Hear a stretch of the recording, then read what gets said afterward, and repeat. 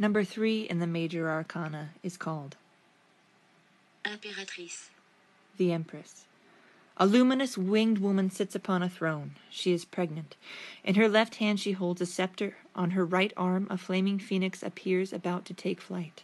She sits amidst a vast and fertile field of grains. Her head is crowned with the halo of 12 stars. Her left foot is cradled by a crescent moon. Her right foot is encircled by a serpent. All initiates are reborn into the material world from the womb, the mother of the threefold spiritual world.